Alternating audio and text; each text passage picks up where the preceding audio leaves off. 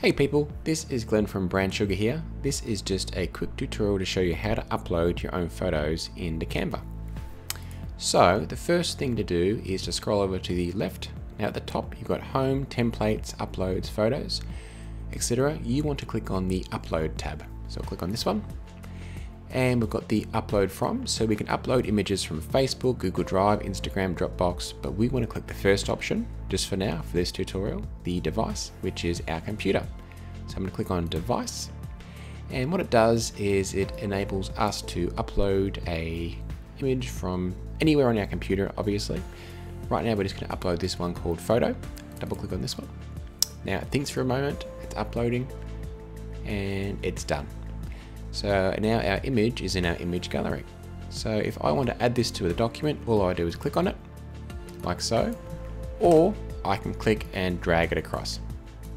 And that is how you upload an image. It's rather easy. Also, just to note, we've also got lots of photos in the Photos tab.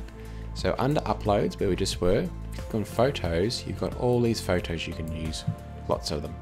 So they're worth checking out as well. Yeah, thank you so much. As easy as that.